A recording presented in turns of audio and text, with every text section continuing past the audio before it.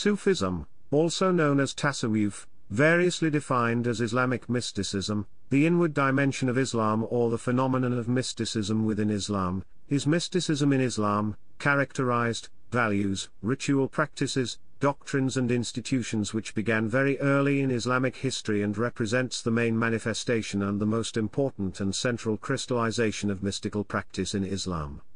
Practitioners of Sufism have been referred to as Sufis. Historically, Sufis have often belonged to different ṭuruq or orders, congregations formed around a grand master referred to as a wali, who traces a direct chain of successive teachers back to the Islamic prophet Muhammad. These orders meet for spiritual sessions in meeting places known as zawiyas, khanqahs or tekke. They strive for Ihsan, as detailed in a hadith. Ihsan is to worship Allah as if you see him. If you can't see him, surely he sees you. Sufis regard Muhammad as al-Insān al-Kāmil, the primary perfect man who exemplifies the morality of God, and see him as their leader and prime spiritual guide. Sufi orders trace most of their original precepts from Muhammad through Ali ibn Abi Talib, with the notable exception of the Naqshbandi order, who trace their original precepts to Muhammad through Abu Bakr. Although the overwhelming majority of Sufis, both pre-modern and modern, were and are adherents of Sunni Islam, there also developed certain strands of Sufi practice within the ambit of Shia Islam during the late medieval period, particularly after the conversion of Iran from majority Sunni to Shia. Traditional Sufi orders during the first 5 centuries of Islam were all based in Sunni Islam.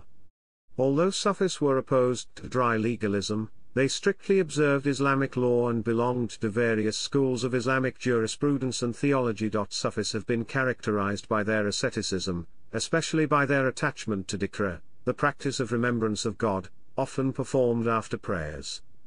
They gained adherents among a number of Muslims as a reaction against the worldliness of the early Umayyad Caliphate and have spanned several continents and cultures over a millennium, initially expressing their beliefs in Arabic and later expanding into Persian, Turkish, Punjabi, and Urdu, among others. Sufis played an important role in the formation of Muslim societies through their missionary and educational activities. According to William Chittick, in a broad sense, Sufism can be described as the interiorization and intensification of Islamic faith and practice. Despite a relative decline of Sufi orders in the modern era, and criticism of some aspects of Sufism by modernist thinkers and conservative Salafists, Sufism has continued to play an important role in the Islamic world, and has also influenced various forms of spirituality in the West. Chapter 1, Definitions. The Arabic word tasawwuf, generally translated as Sufism, is commonly defined by Western authors as Islamic mysticism. The Arabic term Sufi has been used in Islamic literature with a wide range of meanings, by both proponents and opponents of Sufism. Classical Sufi texts, which stressed certain teachings and practices of the Quran and the Sunnah, gave definitions of tasawwuf that described ethical and spiritual goals and functioned as teaching tools for their attainment. Many other terms that described particular spiritual qualities and roles were used instead in more practical contexts. Some modern scholars have used other definitions of Sufism such as intensification of Islamic faith and practice and process of realizing ethical and spiritual ideals. The term Sufism was originally introduced into European languages in the 18th century by Orientalist scholars, who viewed it mainly as an intellectual doctrine and literary tradition at variance with what they saw as sterile monotheism of Islam. In modern scholarly usage, the term serves to describe a wide range of social, cultural, political and religious phenomena associated with Sufis. Chapter 2, Etymology. The original meaning of Sufi seems to have been one who wears wool, and the Encyclopedia of Islam calls other etymological hypotheses untenable. Woolen clothes were traditionally associated with ascetics and mystics. Al-Qushayri and Ibn Khaldun both rejected all possibilities other than Suf on linguistic grounds. Another explanation traces the lexical root of the word tasafa, which in Arabic means purity, and in this context another similar idea of tasawwuf as considered in Islam is tazkiyah, which is also widely used in Sufism. These two explanations were combined by the Sufi al-Rudabari, who said, the Sufi is the one who wears wool on top of purity. Others have suggested that the word comes from the term al-Sufa, who were a group of impoverished companions of Muhammad who held regular gatherings of dhikr. One of the most prominent companion among them was Abu Hurairah. These men and women who sat at al-Masjid and Nabawi are considered by some to be the first Sufis. Chapter 3, History. Chapter 4 Section 1, Origins. Sufism existed as an individual inner practice of Muslims since early Islamic history. According to Carl W. Ernst, the earliest figures of Sufism are Muhammad himself and his companions. Sufi orders are based on the bay'ah that was given to Muhammad by his Sahaba. By pledging allegiance to Muhammad, the Sahaba had committed themselves to the service of God. Verily, those who give bay'ah to you, they are giving bay'ah to Allah. The hand of Allah is over their hands. Then whosoever breaks his pledge, breaks it only to his own harm, and whosoever fulfills what he has covenanted with Allah, he will bestow on him a great reward. Sufis believe that by giving bay'ah to a legitimate Sufi sheikh, one is pledging allegiance to Muhammad. Therefore, a spiritual connection between the seeker and Muhammad is established. It is through Muhammad that Sufis aim to learn about, understand and connect with God. Ali is regarded as one of the major figures amongst the Sahaba who have directly pledged allegiance to Muhammad, and Sufis maintain that through Ali, knowledge about Muhammad and a connection with Muhammad may be attained. Such a concept may be understood by the hadith, which Sufis regard to be authentic, in which Muhammad said, I am the city of knowledge and Ali is its gate. Eminent Sufis such as Ali Hujwiri refer to Ali as having a very high ranking in Tasawwuf. Furthermore, Junaid of Baghdad regarded Ali as sheikh of the principles and practices of Tasawwuf. Historian Jonathan A. C. Brown notes that during the lifetime of Muhammad, some companions were more inclined than others to intensive devotion, pious abstemiousness and pondering the divine mysteries more than Islam required, such as Abu Dar al-Ghifari. Hassan al-Basri, a tabi, is considered a founding figure in the science of purifying the heart. Practitioners of Sufism hold that in its early stages of development Sufism effectively referred to nothing more than the internalization of Islam. According to one perspective, it is directly from the Quran, constantly recited, meditated, and experienced, that Sufism proceeded, in its origin and its development. Other practitioners have held that Sufism is the strict emulation of the way of Muhammad, through which the heart's connection to the divine is strengthened. Modern academics and scholars have rejected early Orientalist theories asserting a non-Islamic origin of Sufism. The consensus is that it emerged in Western Asia. Many have asserted Sufism to be unique within the confines of the Islamic religion, and contend that Sufism developed from people like Bayezid Bastami, who, in his utmost reverence to the Sunnah, refused to eat a watermelon because he did not find any proof that Muhammad ever ate it.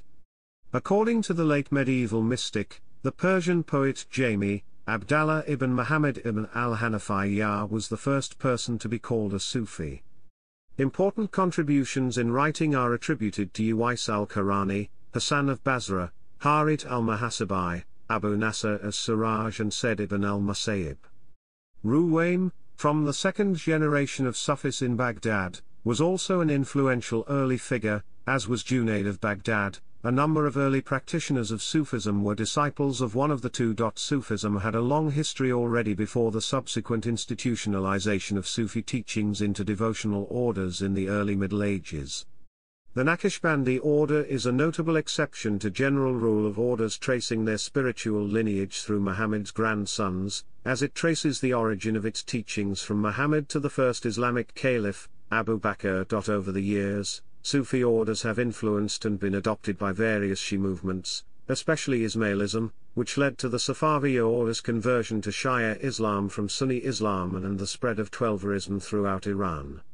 The Nizari Ismaili tradition in particular has long had a strong connection to Sufism. Sufi orders include Ba'alawiyya, Badawiyya, Bektashi, Baraniya, Kishti, Khalwati, Mevlevi, Naqshbandi, Ni'mat-Ilahi, Uwaisi, Qadiriyya, Kalandariya, Rifai, Sarwari Qadiri, Shadaliya, Suhrawardiyya, Teeniyya, Zinda Shah Madaraya, and others.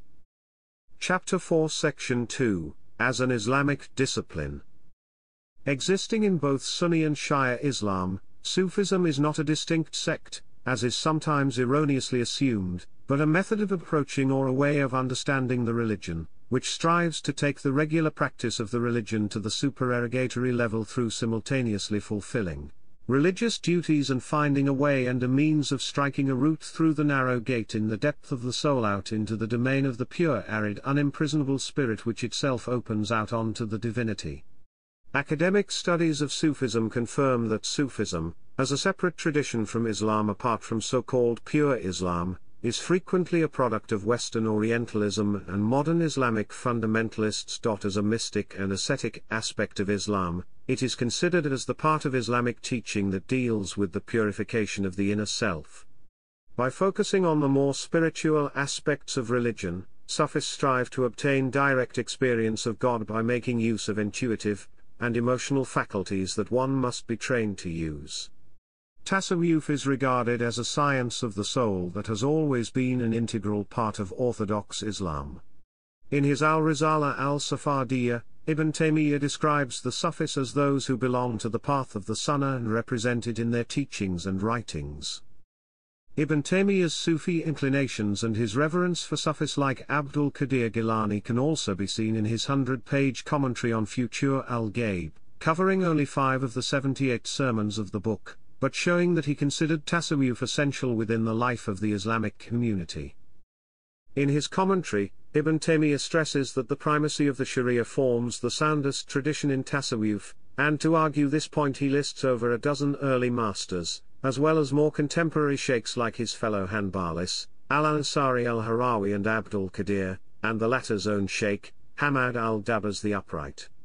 He cites the early sheikhs such as al-Fudail ibn Iyad, Ibrahim ibn Adam, Ma'af al-Kaki, Siri Sakti, Junaid of Baghdad, and others of the early teachers, as well as Abdul Qadir Gilani, Hamad, Abu al-Bayan and others of the later masters, that they do not permit the followers of the Sufi path to depart from the divinely legislated command and prohibition. Al-Ghazali narrates in Al-Munqidh min al-Dalal. The vicissitudes of life, family affairs and financial constraints engulfed my life, and deprived me of the congenial solitude. The heavy odds confronted me and provided me with few moments for my pursuits. This state of affairs lasted for 10 years, but whenever I had some spare and congenial moments I resorted to my intrinsic proclivity.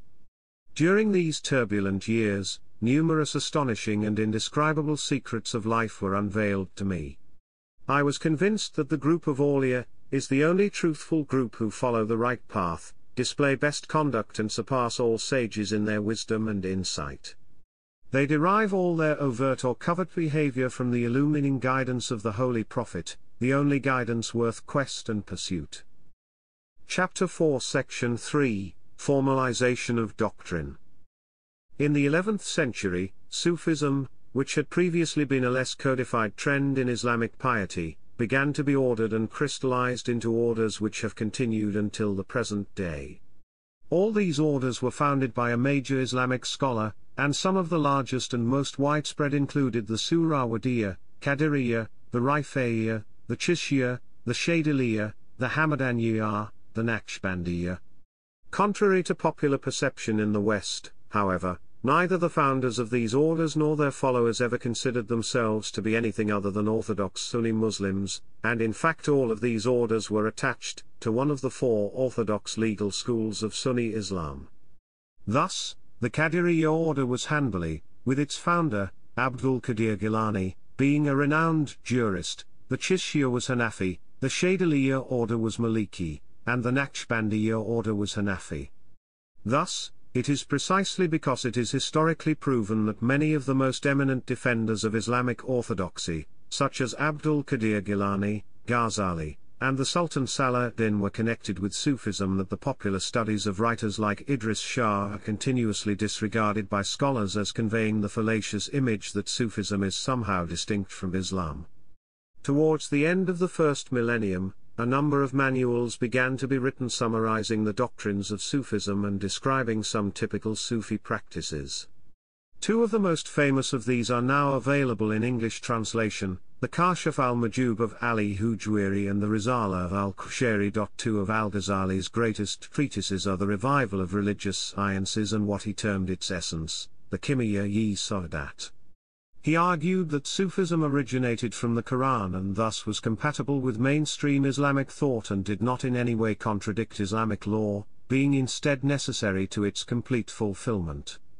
Ongoing efforts by both traditionally trained Muslim scholars and Western academics are making al-Ghazali's works more widely available in English translation, allowing English-speaking readers to judge for themselves the compatibility of Islamic law and Sufi doctrine. Several sections of the Revival of Religious Sciences have been published in translation by the Islamic Texts Society. An abridged translation of The Alchemy of Happiness was published by Claude Field in 1910. It has been translated in full by Muhammad Asim Bilal. Chapter 4 Section 4, Growth of Influence. Historically, Sufism became an incredibly important part of Islam and one of the most widespread and omnipresent aspects of Muslim life in Islamic civilization from the early medieval period onwards, when it began to permeate nearly all major aspects of Sunni Islamic life in regions stretching from India and Iraq to the Balkans and Senegal. The rise of Islamic civilization coincides strongly with the spread of Sufi philosophy in Islam. The spread of Sufism has been considered a definitive factor in the spread of Islam, and in the creation of integrally Islamic cultures, especially in Africa and Asia. The Senussi tribes of Libya and the Sudan are one of the strongest adherents of Sufism. Sufi poets and philosophers such as Khoja Ahmed Yasawi, Rumi, and Attar of Nishapur greatly enhanced the spread of Islamic culture in Anatolia, Central Asia, and South Asia. Sufism also played a role in creating and propagating the culture of the Ottoman world, and in resisting European imperialism in North Africa and South Asia. Between the 13th and 16th centuries, Sufism produced a flourishing intellectual culture throughout the Islamic world, a renaissance whose physical artifacts survive. In many places a person or group would endow a waqf to maintain a lodge to provide a gathering place for Sufi adepts, as well as lodging for itinerant seekers of knowledge. The same system of endowments could also pay for a complex of buildings, such as that surrounding the Süleymaniye Mosque in Istanbul, including a lodge for Sufi seekers, a hospice with kitchens where these seekers could serve the poor and/or complete a period of initiation, a library, and other structures.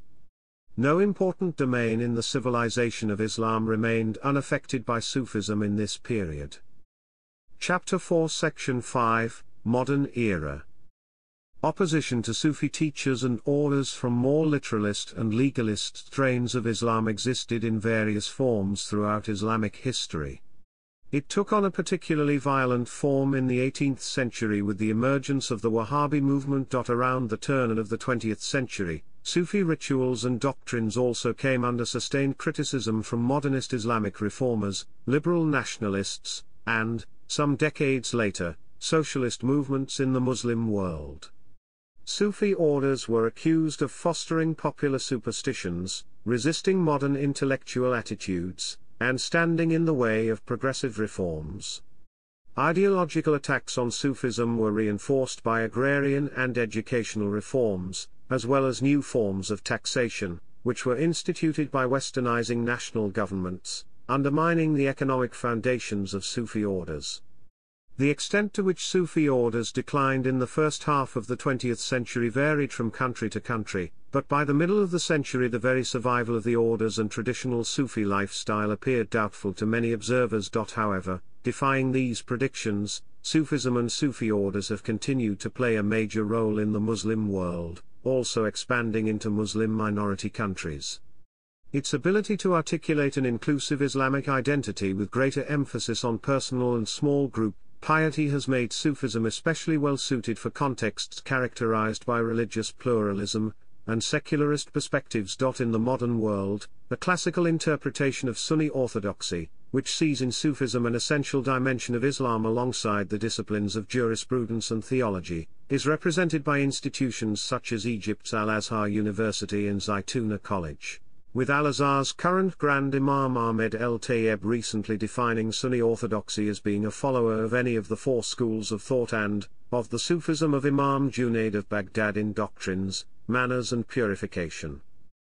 Current Sufi orders include Aliens, Bektashi order, Mevlevi order, Ba-Alawiyya, Kishti order, Jarahi, Naqshbandi, Mujadidi, Nimatalahi, Qadiriyya, Kalandaraya, Sawari Qadiriyya, Shadaliyya, Surawadiya, Saifiyya, and Uwaisi. The relationship of Sufi orders to modern societies is usually defined by their relationship to governments. Turkey and Persia together have been a center for many Sufi lineages and orders. The Bektashi were closely affiliated with the Ottoman Janissaries and are the heart of Turkey's large and mostly liberal Alevi population. They have spread westwards to Cyprus, Greece, Albania, Bulgaria, Republic of Macedonia, Bosnia and Herzegovina, Kosovo, and, more recently, to the United States, via Albania. Sufism is popular in such African countries as Egypt, Tunisia, Algeria, Morocco, and Senegal, where it is seen as a mystical expression of Islam. Sufism is traditional in Morocco, but has seen a growing revival with the renewal of Sufism under contemporary spiritual teachers, such as Hamza al-Qadiri al-Bouchichi. Max suggests that one reason Sufism has taken hold in Senegal is because it can accommodate local beliefs and customs, which tend toward the mystical. The life of the Algerian Sufi master Abdelkader el-Jazairi is instructive in this regard. Notable as well are the lives of Amadou Bamba and El Hadj Umar Tall in West Africa, and Sheikh Mansour and Imam Shamil in the Caucasus. In the 20th century, some Muslims have called Sufism a superstitious religion which holds back Islamic achievement in the fields of science and technology. A number of Westerners have embarked with varying degrees of success on the path of Sufism. One of the first to return to Europe as an official representative of a Sufi order, and with the specific purpose to spread Sufism in Western Europe, was the Swedish-born wandering Sufi Ivan Ageli. René Guénon, the French scholar, became a Sufi in the early 20th century, and was known as Sheikh Abdul Wahid Yahya. His manifold writings defined the practice of Sufism as the essence of Islam, but also pointed to the universality of its message. Other spiritualists, such as George Gurdjieff, may or may not conform to the tenets of Sufism as understood by Orthodox Muslims. Other noteworthy Sufi teachers who have been active in the West in recent years include Bawa Muhyiddin, Inayat Khan, Nazim al-Haqqani, Muhammad al-Uddin Siddiqui, Javad Nabaksh, Bulent Rauf, Irina Tweedy, Idris Shah, Muzaffar Razak, Nahid Anga, and Ali Kianfar. Currently active Sufi academics and publishers include Llewellyn Vaughan Lee, Nuha Mim Keller, Abdullah Nuruddin Durki, Wahid Ashraf, Hamza Yusuf, Zaid Shakir, Omar Taran, Ahmed Abdur Rashid, and Timothy Winter. Chapter 4, Aims and Objectives. While all Muslims believe that they are on the pathway to Allah and hope to become close to God in paradise, after death and after the Last Judgment, Sufis also believe that it is possible to draw closer to God and to more fully embrace the divine presence in this life. The chief aim of all Sufis is to seek the pleasing of God by working to restore within themselves the primordial state of fitra. To Sufis, the outer law consists of rules pertaining to worship, transactions, marriage, judicial rulings and criminal law, what is often referred to, broadly, as canon.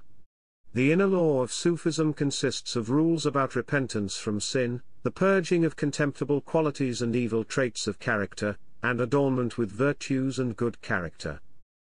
Chapter 5 Section 1, Teachings. To the Sufi, it is the transmission of divine light from the teacher's heart to the heart of the student, rather than worldly knowledge, that allows the adept to progress. They further believe that the teacher should attempt inerrantly to follow the divine law. According to Mujan Momen, one of the most important doctrines of Sufism is the concept of al-Insān al-Kāmil, the perfect man. This doctrine states that there will always exist upon the earth a Qutb, a man who is the perfect channel of grace from God to man and in a state of wilaya. The concept of the Sufi Qutb is similar to that of the Shia Imam. However, this belief puts Sufism in direct conflict with Shia Islam, since both the Qutb and the Imam fulfill the role of the purveyor of spiritual guidance and of Allah's grace to mankind. The vow of obedience to the Sheikh or Qutb which is taken by Sufis is considered incompatible with devotion to the Imam.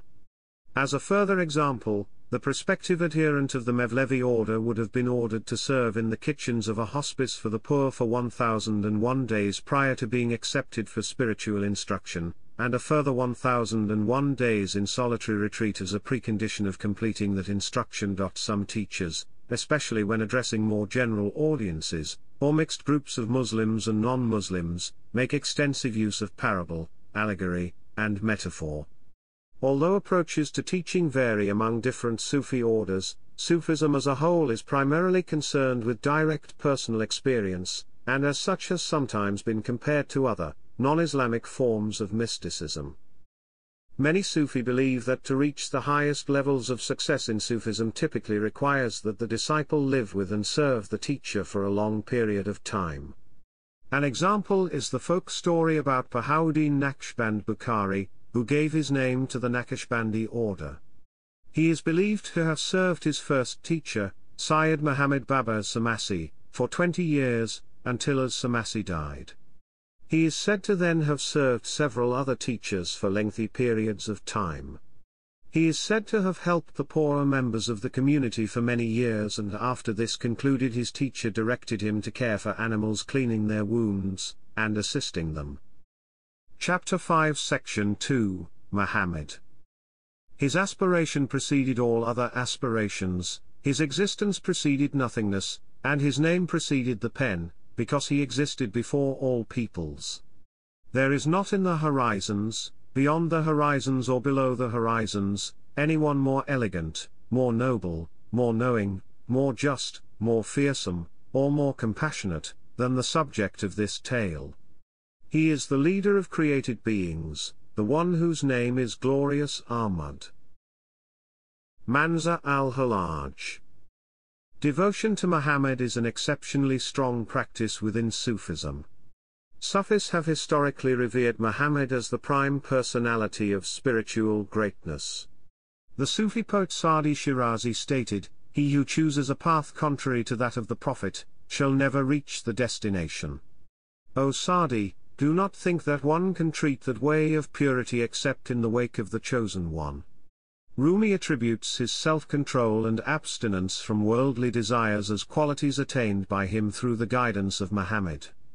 Rumi states, "I sewed my 2 eyes shut from this world and the next, this I learned from Muhammad." Ibn Arabi regards Muhammad as the greatest man and states, Muhammad's wisdom is uniqueness because he is the most perfect existent creature of this human species. For this reason, the command began with him and was sealed with him. He was a prophet while Adam was between water and clay, and his elemental structure is the seal of the prophets. Atta of Nishapur claimed that he praised Muhammad in such a manner that was not done before by any poet, in his book the Ilahi Nama. Faraduddin Atta stated, Muhammad is the exemplar to both worlds, the guide of the descendants of Adam. He is the sun of creation, the moon of the celestial spheres, the all-seeing eye, the 7 heavens and the 8 gardens of paradise were created for him. He is both the eye and the light in the light of our eyes. Sufis have historically stressed the importance of Muhammad's perfection and his ability to intercede. The persona of Muhammad has historically been and remains an integral and critical aspect of Sufi belief and practice. Bayezid Bastami is recorded to have been so devoted to the Sunnah of Muhammad that he refused to eat a watermelon, because he could not establish that Muhammad ever ate one. In the 13th century, a Sufi poet from Egypt, al-Bizri, wrote the al-Kawakib ad-Durriya fi Madkar al-Baraya, commonly referred to as Qasidat al-Burda, in which he extensively praised Muhammad. This poem is still widely recited and sung amongst Sufi groups and lay Muslims alike all over the world. Chapter 5 Section 3 Subsection 1, Sufi Beliefs about Muhammad. According to Ibn Arabi, Islam is the best religion because of Muhammad. Ibn Arabi regards that the first entity that was brought into existence is the reality or essence of Muhammad. Ibn Arabi regards Muhammad as the supreme human being and master of all creatures. Muhammad is therefore the primary role model for human beings to aspire to emulate. Ibn Arabi believes that God's attributes and names are manifested in this world and that the most complete and perfect display of these divine attributes and names are seen in Muhammad. Ibn Arabi believes that one may see God in the mirror of Muhammad, meaning that the divine attributes of God are manifested through Muhammad. Ibn Arabi maintains that Muhammad is the best proof of God and by knowing Muhammad one knows God. Ibn Arabi also maintains that Muhammad is the master of all of humanity in both this world and the afterlife. In this view, Islam is the best religion, because Muhammad is Islam. Chapter 5 Section 3, Sufism and Islamic Law. Sufis believe the Sharia, tekke and haqiqah are mutually interdependent. Sufism leads the adept, called salik or wayfarer, in his suluk or road through different stations until he reaches his goal, the perfect tawheed, the existential confession that God is one. Ibn Arabi says, when we see someone in this community who claims to be able to guide others to God, but is remiss in but one rule of the sacred law, even if he manifests miracles that stagger the mind, asserting that his shortcoming is a special dispensation for him, we do not even turn to look at him, for such a person is not a sheikh, nor is he speaking the truth, for no one is entrusted with the secrets of God Most High save one in whom the ordinances of the sacred law are preserved. The Ihsan message, a detailed statement issued by 200 leading Islamic scholars in 2005 in Ihsan, specifically recognized the validity of Sufism as a part of Islam. This was adopted by the Islamic world's political and temporal leaderships at the organization of the Islamic Conference Summit at Mecca in December 2005, and by 6 other international Islamic scholarly assemblies including the International Islamic Fiqh Academy of Jeddah, in July 2006. The definition of Sufism can vary drastically between different traditions. Chapter 5 Section 4, Traditional Islamic Thought and Sufism. The literature of Sufism emphasizes highly subjective matters that resist outside observation, such as the subtle states of the heart. Often these resist direct reference or description, with the consequence that the authors of various Sufi treatises took recourse to allegorical language. For instance, much Sufi poetry refers to intoxication, which Islam expressly forbids. This usage of indirect language and the existence of interpretations by people who had no training in Islam or Sufism led to doubts being cast over the validity of Sufism as a part of Islam. Also, some groups emerged that considered themselves above the Sharia, and discussed Sufism as a method of bypassing the rules of Islam in order to attain salvation directly. This was disapproved of by traditional scholars.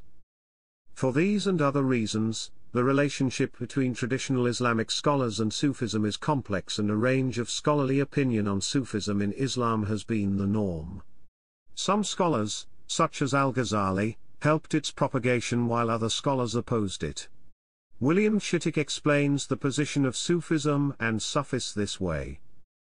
In short, Muslim scholars who focused their energies on understanding the normative guidelines for the body came to be known as jurists, and those who held that the most important task was to train the mind in achieving correct understanding came to be divided into 3 main schools of thought: theology, philosophy, and Sufism.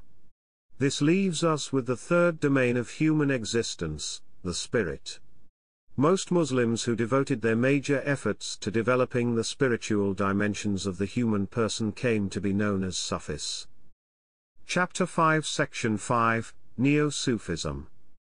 The term Neo-Sufism was originally coined by Fazlur Rahman and used by other scholars to describe reformist currents among 18th-century Sufi orders, whose goal was to remove some of the more ecstatic and pantheistic elements of the Sufi tradition and reassert the importance of Islamic law as the basis for inner spirituality and social activism. In recent times, it has been increasingly used by scholars like Mark Sedgwick in another sense, to describe various forms of Sufi-influenced spirituality in the West, in particular the deconfessionalized spiritual movements which emphasize universal elements of the Sufi tradition and de-emphasize its Islamic context. Such groups include the Sufi order in the West, founded by Inayat Khan, which teaches the essential unity of all faiths, and accepts members of all creeds. Sufism reoriented is an offshoot of it charted by the syncretistic teacher Meher Baba. The Golden Sufi Center exists in England, Switzerland and the United States. It was founded by Llewellyn Vaughan Lee to continue the work of his teacher Irina Tweedy, herself a practitioner of both Hinduism and Neo-Sufism. Other Western Sufi organizations include the Sufi Foundation of America, and the International Association of Sufism. Chapter 5, Theoretical Perspectives. Traditional Islamic scholars have recognized two major branches within the practice of Sufism, and use this as one key to differentiating among the approaches of different masters and devotional lineages. On the one hand, there is the order from the signs to the signifier. In this branch, the seeker begins by purifying the lower self of every corrupting influence that stands in the way of recognizing all of creation as the work of God, as God's active self-disclosure or theophany. This is the way of Imam al-Ghazali, and of the majority of the Sufi orders. On the other hand, there is the order from the signifier to his signs, from the artisan to his works. In this branch the seeker experiences divine attraction, and is able to enter the order with a glimpse of its endpoint, of direct apprehension of the divine presence towards which all spiritual striving is directed. This does not replace the striving to purify the heart, as in the other branch, it simply stems from a different point of entry into the path.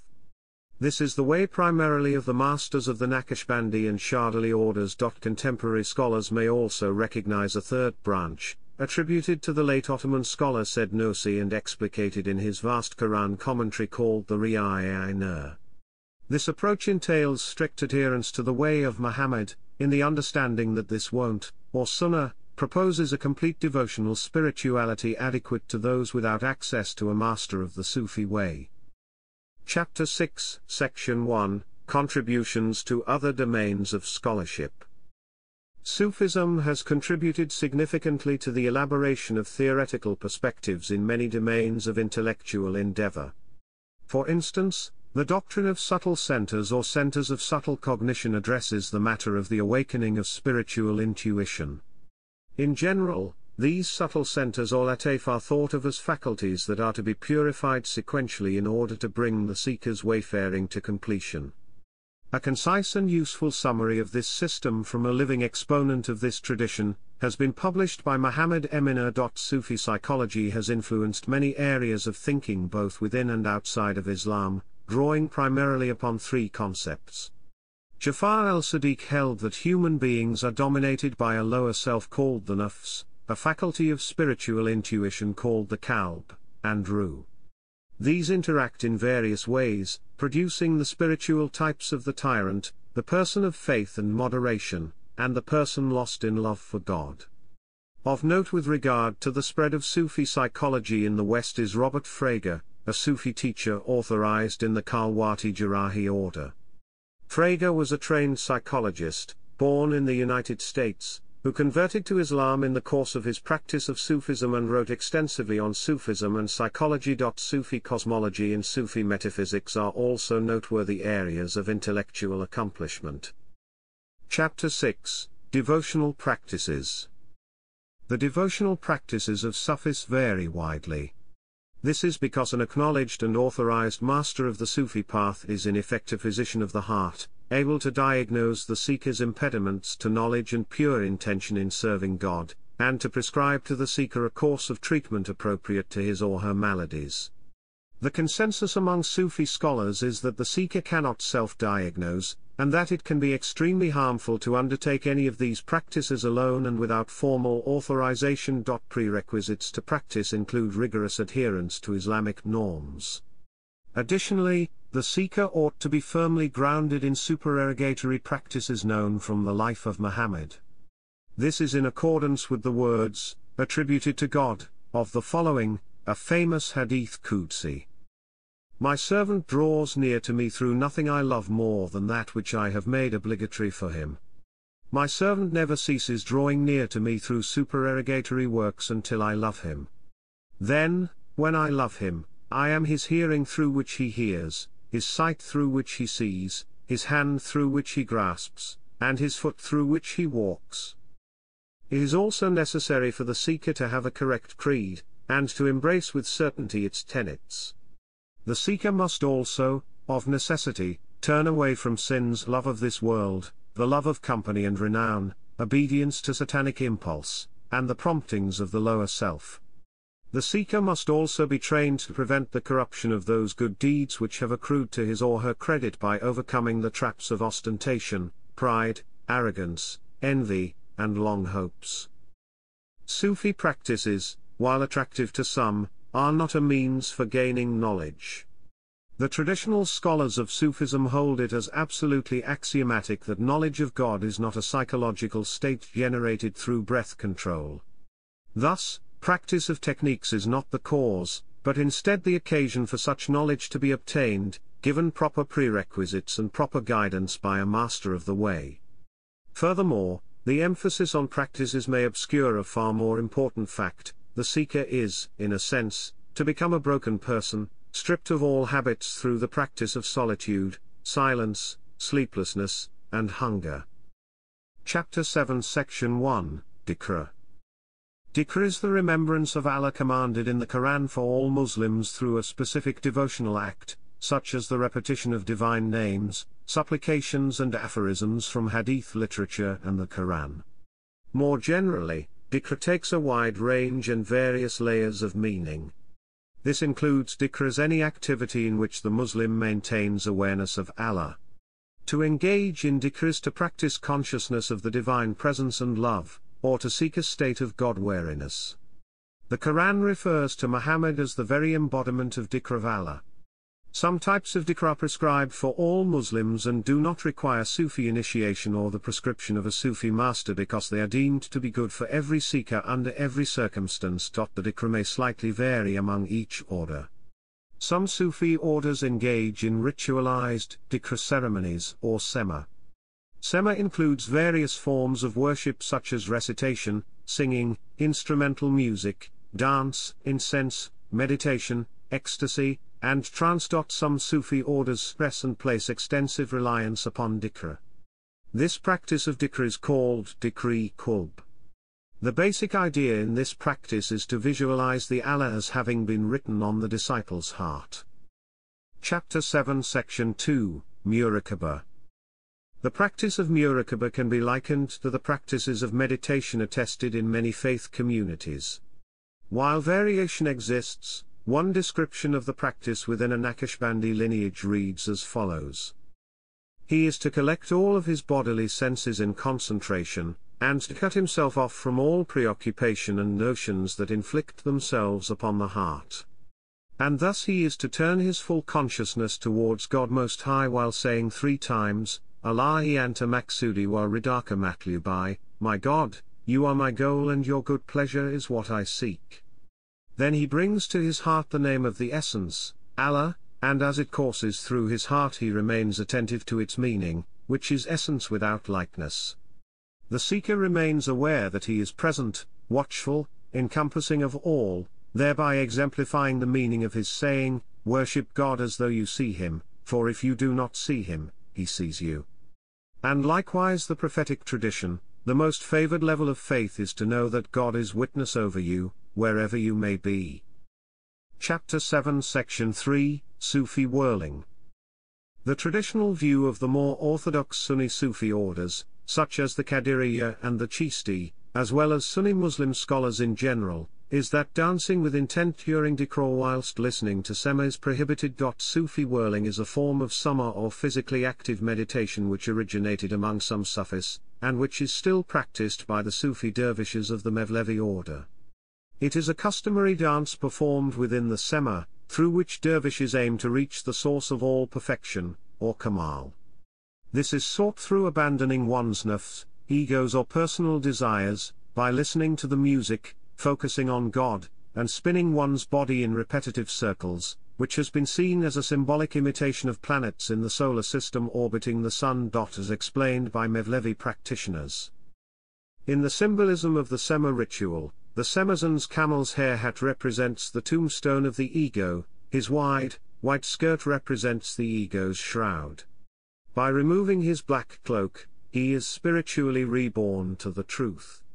At the beginning of the Sema, by holding his arms crosswise, the Semazan appears to represent the number one, thus testifying to God's unity. While whirling, his arms are open, his right arm is directed to the sky, ready to receive God's beneficence, his left hand, upon which his eyes are fastened, is turned toward the earth.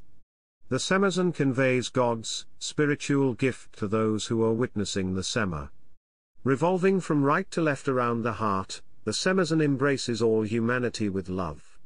The human being has been created with love in order to love. Mevlana Jalaluddin Rumi says, all loves are a bridge to divine love. Yet, those who have not had a taste of it do not know.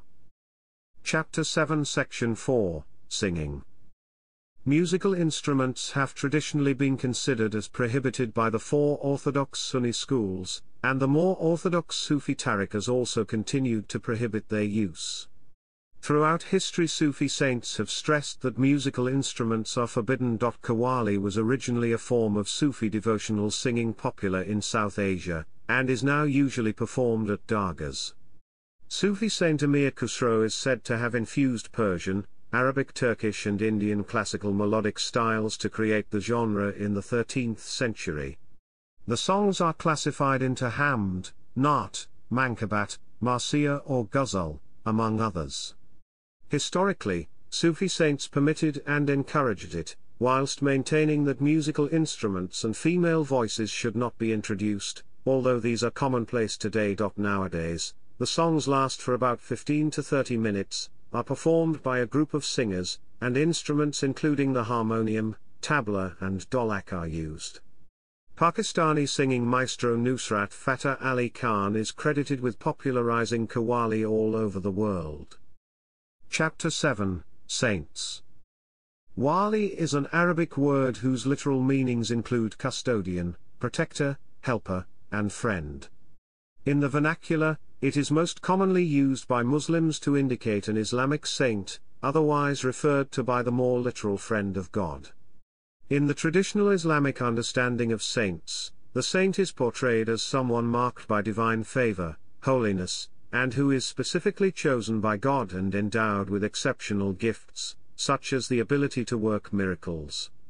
The doctrine of saints was articulated by Islamic scholars very early on in Muslim history, and particular verses of the Quran and certain hadith were interpreted by early Muslim thinkers as documentary evidence of the existence of saints. Since the first Muslim hagiographies were written during the period when Sufism began its rapid expansion, many of the figures who later came to be regarded as the major saints in Sunni Islam were the early Sufi mystics, like Ihsan of Basra, Farqad Sabaki, Dawood Rabia al-Adawiyya, Ma'af Kaki, and Junayd of Baghdad. From the 12th to the 14th century, the general veneration of saints, among both people and sovereigns, reached its definitive form with the organization of Sufism, into orders or brotherhoods. In the common expressions of Islamic piety of this period, the saint was understood to be a contemplative whose state of spiritual perfection, permanent expression in the teaching bequeathed to his disciples. Chapter 8 Section 1, Visitation. In popular Sufism, one common practice is to visit or make pilgrimages to the tombs of saints, renowned scholars, and righteous people.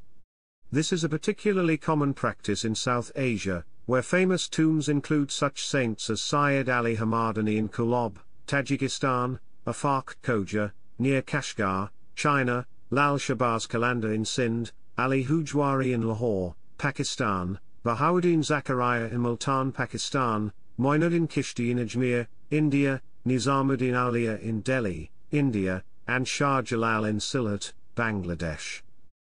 Likewise in Fez, Morocco, a popular destination for such pious visitation is the Zayawah Moulay Idris II and the yearly visitation to see the current sheikh of the Qadiri Bouchichi Tariqa, Sheikh Sidi Hamza al-Qadiri al-Buchichi to celebrate the Mawlid. Chapter 8 Section 2, Miracles. In Islamic mysticism, karamat refers to supernatural wonders performed by Muslim saints. In the technical vocabulary of Islamic religious sciences, the singular form karama has a sense similar to charism, a favor or spiritual gift freely bestowed by God. The marvels ascribed to Islamic saints have included supernatural physical actions, predictions of the future, and interpretation of the secrets of hearts. Historically, a belief in the miracles of saints, has been a requirement in Sunni Islam. Chapter 8, Persecution. The persecution of Sufism and Sufi Muslims over the course of centuries has included acts of religious discrimination, persecution and violence both by Sunni and Shia Muslims, such as the destruction of Sufi shrines, tombs and mosques, suppression of Sufi orders, and discrimination against adherents of Sufism in a number of Muslim-majority countries. The Republic of Turkey banned all Sufi orders and abolished their institutions in 1925, after Sufis opposed the new secular order. The Islamic Republic of Iran has harassed Shia Sufis, reportedly for their lack of support for the government doctrine of governance of the jurist. In most other Muslim-majority countries, attacks on Sufis and especially their shrines have come from adherents of puritanical and revivalist Islamic movements, who believe that practices such as visitation to and veneration of the tombs of Sufi saints, celebration of the birthdays of Sufi saints, and Dik ceremonies are bid'ah and shirk. In Egypt, at least 305 people were killed and more than 100 wounded during the November 2017 Islamic terrorist attack on a Sufi mosque located in Sinai. It is considered one of the worst terrorist attacks in the history of modern Egypt. Most of the victims were Sufis. Chapter 9, Prominent Sufis. Chapter 10 Section 1, Abdul Qadir Gilani. Abdul Qadir Gilani was a Mesopotamian-born Hanbali jurist and prominent Sufi scholar based in Baghdad, with Persian roots. Qadiriyya was his patronym. Gilani spent his early life in Naif, a town just east to Baghdad, also the town of his birth. There, he pursued the study of Hanbali law. Abu Sa'id Mubarak Makhzumi gave Gilani lessons in fiqh. He was given lessons about hadith by Abu Bakr ibn Muzaffar. He was given lessons about tafsir by Abu Muhammad Jafar, a commentator. His Sufi spiritual instructor was Abul Khair Hamad ibn Muslim al-Dabas. After completing his education, Gilani left Baghdad. He spent 25 years as a reclusive wanderer in the desert regions of Iraq. In 1127, Gilani returned to Baghdad and began to preach to the public. He joined the teaching staff of the school belonging to his own teacher, Abu Sa'id Mubarak Makhzumi, and was popular with students. In the morning he taught hadith and tafsir, and in the afternoon he held discourse on the science of the heart and the virtues of the Quran. He is the forefather of all Sufi orders. Chapter 10 Section 2, Abul Hasan Ash-Shadili. Abul Hasan Ash-Shadili, the founder of the Shadiliyya order, introduced Dhikrjari. He taught that his followers need not abstain from what Islam has not forbidden, but to be grateful for what God has bestowed upon them, in contrast to the majority of Sufis, who preach to deny oneself and to destroy the ego self-order of patience. Shadiliyya is formulated to be order of gratitude. Imam Shadili also gave 18 valuable hizbs to his followers, out of which the notable Hizb al-Bahr is recited worldwide even today. Chapter 10 Section 3, Ahmad al-Tijani. Ahmed Tijani, in Arabic, is the founder of the Tiniya Sufi order. He was born in a Berber family, in Ain Mahdi, present-day Algeria, and died in Fez, Morocco at the age of 80. Chapter 10 Section 4, Bayazid Bastami. Bayazid Bastami is a very well recognized and influential Sufi personality. Bastami was born in 804 in Bastam. Bayazid is regarded for his devout commitment to the Sunnah and his dedication to fundamental Islamic principles and practices. Chapter 10 Section 5, Baba Muhyiddin. Baba Muhyiddin is a Sufi sheikh from Sri Lanka. He was first found by a group of religious pilgrims in the early 1900s meditating in the jungles of Kataragama in Sri Lanka. Awed and inspired by his personality and the depth of his wisdom, he was invited to a nearby village. Since that time, people of all walks of life from paupers to prime ministers belonging to all religious and ethnic backgrounds have flocked to see Sheikh Baba Muhyiddin to seek comfort, guidance and help. Sheikh Baba Muhyiddin tirelessly spent the rest of his life preaching, healing and comforting the many souls that came to see him. Chapter 10 Section 6, Ibn Arabi. Ibn Arabi is considered to be one of the most important Sufi masters, although he never founded any order. His writings, especially al-Futuhat al-Makkiyah and Fusus al-Hikam, have been studied within all the Sufi orders as the clearest expression of Tawhid, though because of their recondite nature they were often only given to initiates.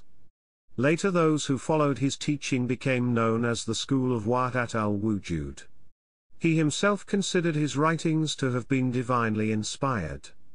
As he expressed the way to one of his close disciples, his legacy is that you should never ever abandon your servanthood, and that there may never be in your soul a longing for any existing thing. Chapter 10 Section 7, Junayd of Baghdad. Junayd al-Baghdadi was one of the great early Sufis. His order was Junaydiya, which links to the golden chain of many Sufi orders. He laid the groundwork for sober mysticism in contrast to that of God-intoxicated Sufis like al-Hallaj, Bayazid Bastami, and Abu Ziyad al-Balkhi. During the trial of al-Hallaj, his former disciple, the caliph of the time demanded his fatwa. In response, he issued this fatwa: from the outward appearance he is to die and we judge according to the outward appearance and God knows better. He is referred to by Sufis as Sayyid at-Tafa, i.e., the leader of the group. He lived and died in the city of Baghdad. Chapter 10 Section 8, Manzar al-Hallaj. Manzar al-Hallaj is renowned for his claim, Ana el-Haq. His refusal to recant this utterance, which was regarded as apostasy, led to a long trial. He was imprisoned for 11 years in a Baghdad prison, before being tortured and publicly dismembered on March 26, 922. He is still revered by Sufis for his willingness to embrace torture and death rather than recant.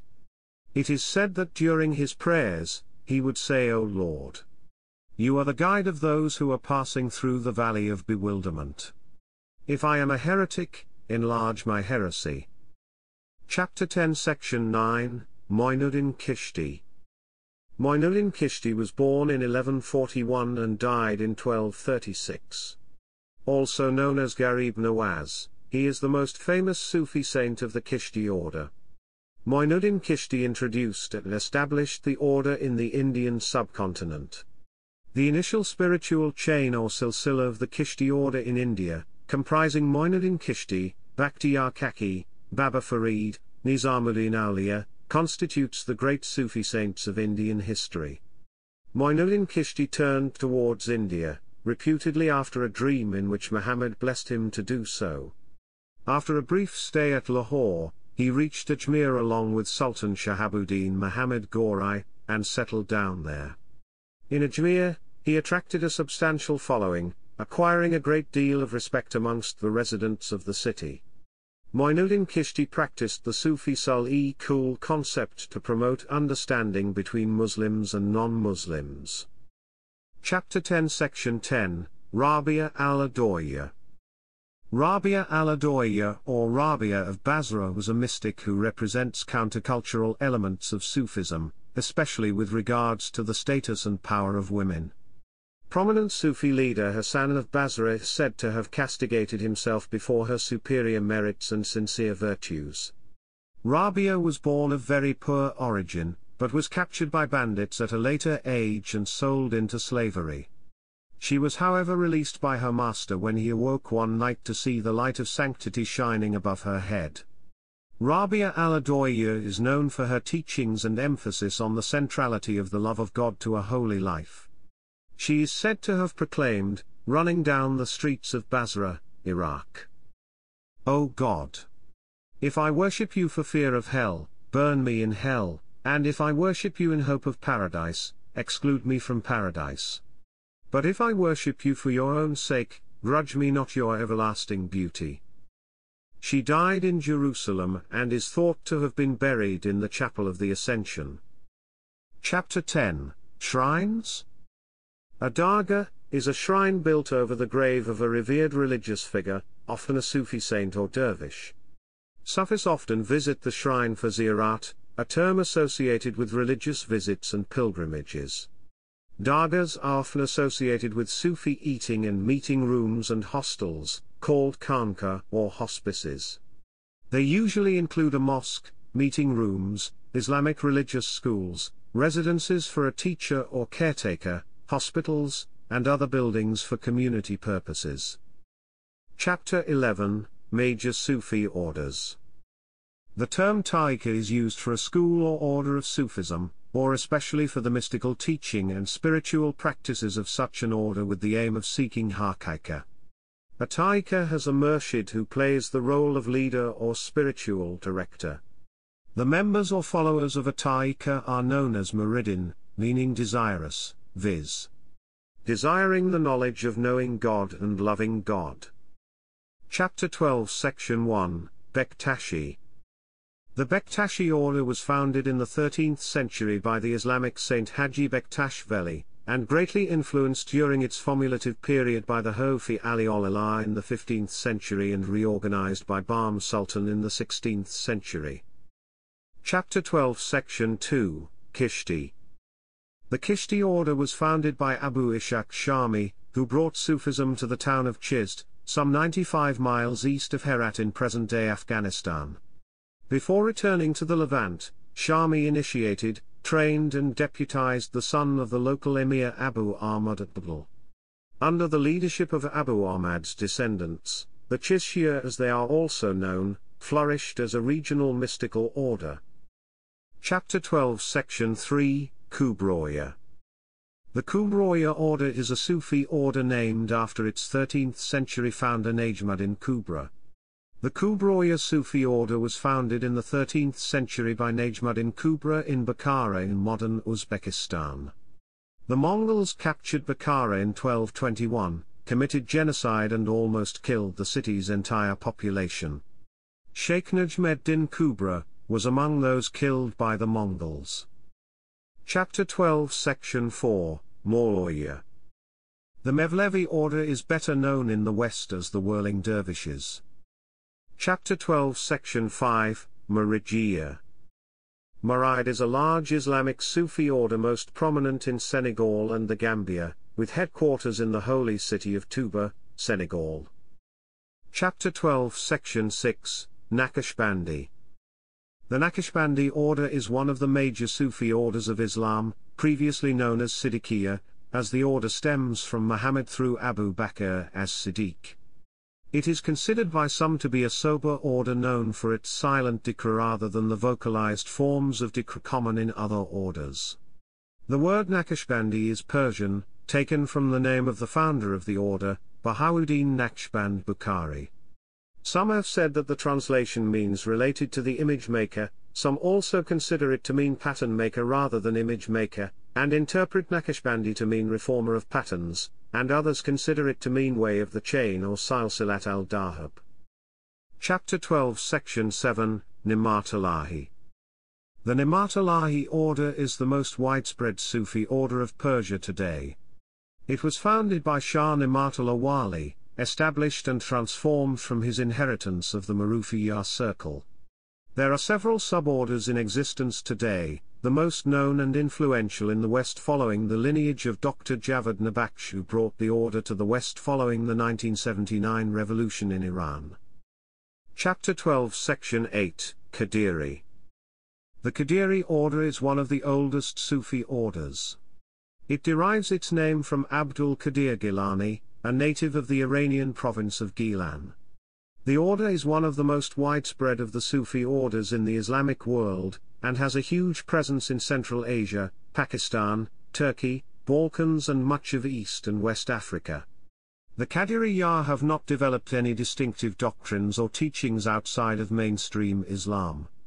They believe in the fundamental principles of Islam, but interpreted through mystical experience. Chapter 12, Section 9, Sanusi. Sanusi is a religious political Sufi order established by Muhammad ibn Ali as-Sanusi. Muhammad ibn Ali as-Sanusi founded this movement due to his criticism of the Egyptian ulama. Originally from Mecca, as-Sanusi left due to pressure from Wahhabis to leave and settled in Cyrenaica, where he was well received.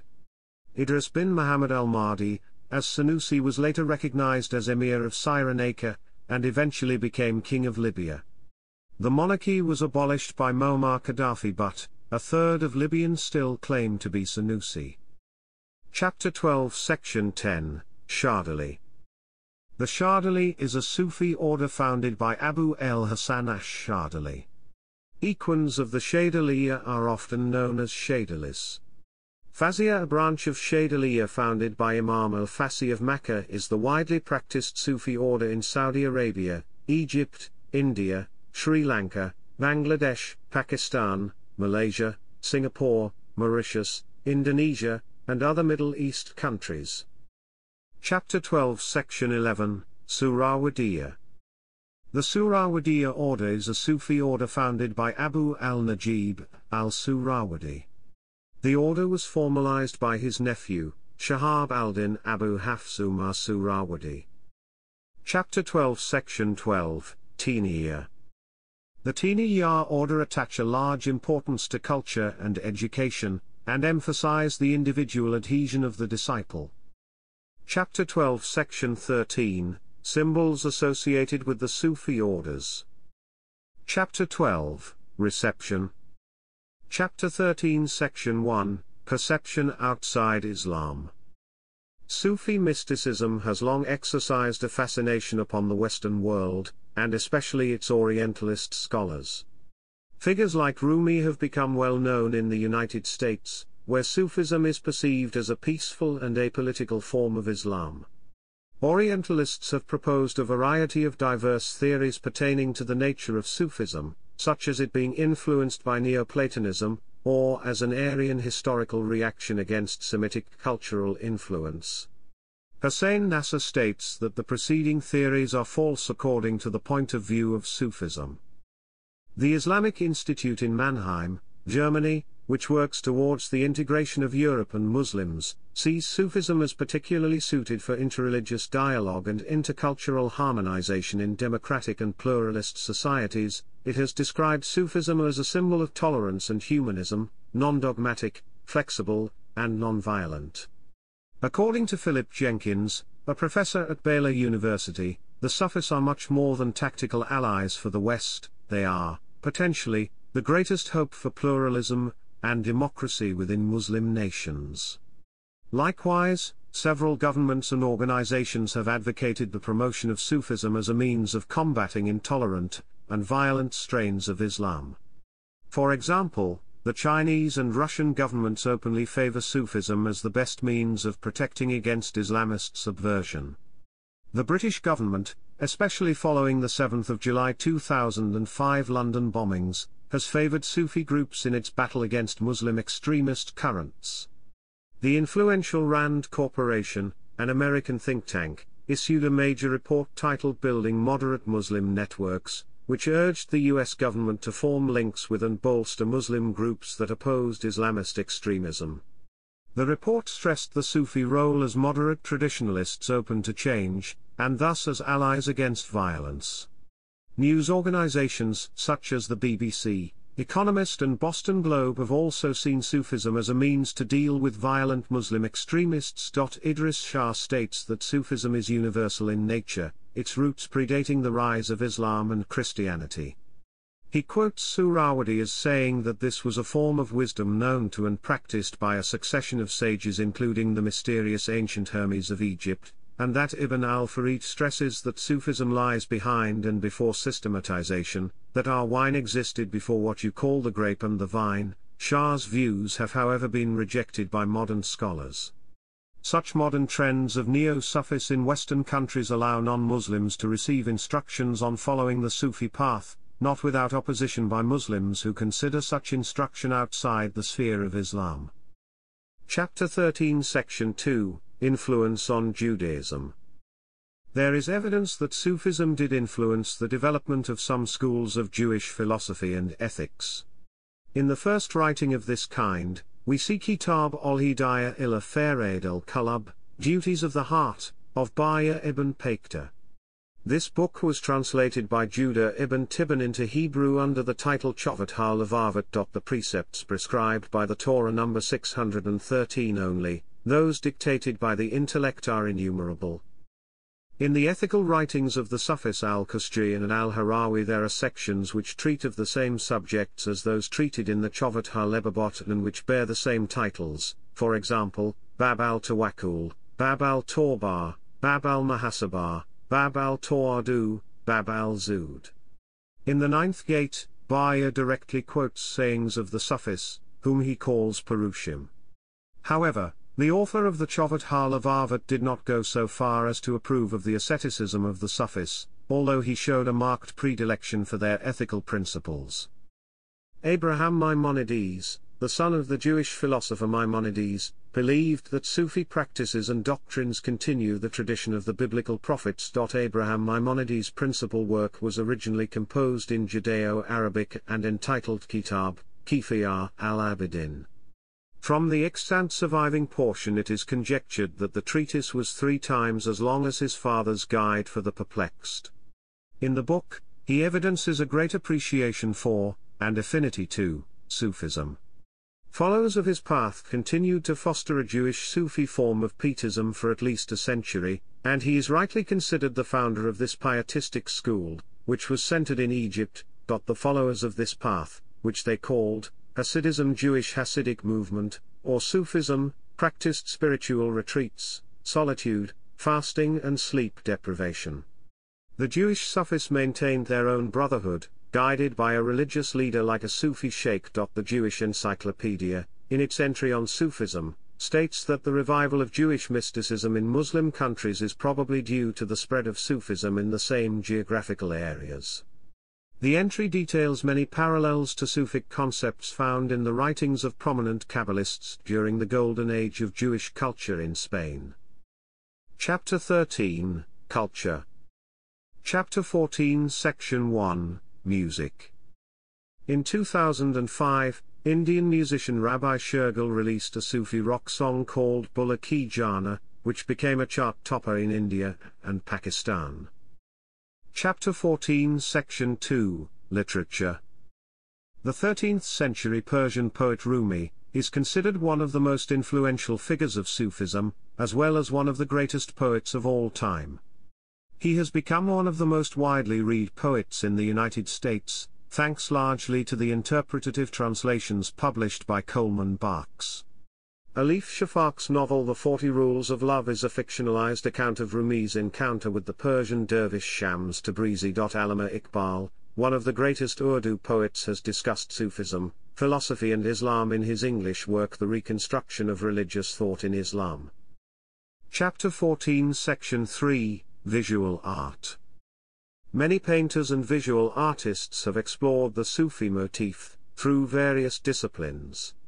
One of the outstanding pieces in the Brooklyn Museum's Islamic Gallery has been the museum's associate curator of Islamic art, is a large 19th or early 20th century portrayal of the Battle of Karbala painted by Abbas al-Musavi, which was a violent episode in the disagreement between the Sunni and Shia branches of Islam. During this battle, Hussein ibn Ali, a pious grandson of the Islamic prophet Muhammad, died and is considered a martyr in Islam. In July 2016. At International Sufi Festival held in Noida Film City, UP, India, H.E. Abdul Basit, who was the High Commissioner of Pakistan to India at that time, while inaugurating the exhibition of Farkhananda Khan said, "There is no barrier of words or explanation about the paintings, or rather there is a soothing message of brotherhood, peace in Sufism."